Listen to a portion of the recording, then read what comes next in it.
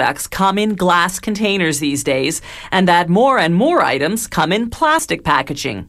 Plastic bottles and jars are lighter to carry and leave no shards of glass to clean up if you drop your grocery bag. Many transparent bottles and jars are made from a type of plastic called polyethylene terephthalate, or PET. An automated mixer combines PET pellets with flakes of recycled PET. Reprocessed plastic loses some of its physical properties, so the recycled content can't exceed 10%. The PET drops from the mixer into a plastic injection machine that heats it to a piping 315 degrees Celsius. The dry raw material melts into thick and gooey liquid plastic. The machine then shoots it at high pressure into a mold.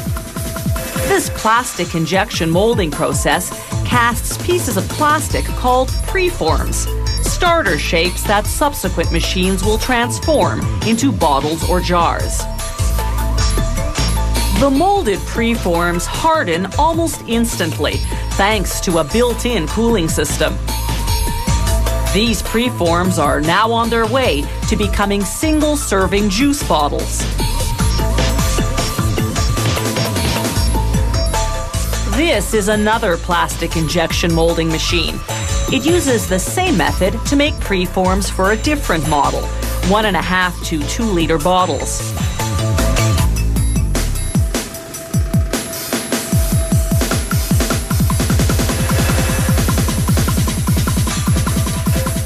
The preform's next stop is a machine called a reheat stretch blow molder. In a matter of seconds, it heats each preform just enough to make the plastic malleable, then inserts a rod to stretch the preform lengthwise, while at the same time blowing in air at extreme high pressure. This forces the preform into a bottle-shaped mold. Cold water circulates within the mold to cool and set the plastic almost instantly. This lightning-fast machine churns out 10,600 bottles per hour. No wonder we've had to show it to you in slow motion.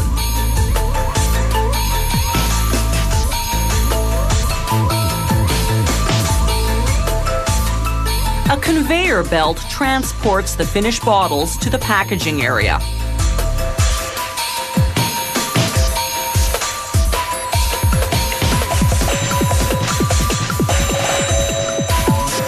Before blow molding, the preforms for certain models first pass through an oven. A technician sets the heat level of each infrared oven lamp individually, applying more or less heat at various points to influence the thickness and shaping of the plastic. From the oven, the preforms go into another reheat stretch blow molder that transforms them into peanut jars. It's the same process for this peanut butter jar. After molding, the machine instantly cools the plastic, locking in the shape. The factory pulls samples off the line at regular intervals for quality control testing. Technicians measure the thickness of the plastic and perform a compression test to gauge its strength. They verify the sample's dimensions and capacity. They also evaluate resistance to vacuum pressure because containers are often vacuum sealed after filling. Some models must also be strong enough to resist the pressure of their contents, carbonated soft drinks, for instance.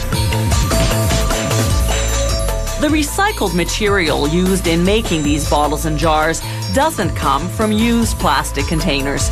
For hygienic reasons, the factory recycles only new plastic left over from its manufacturing process. The finished containers, of course, are fully recyclable. They're typically reprocessed into other plastic products or into products that contain some plastic.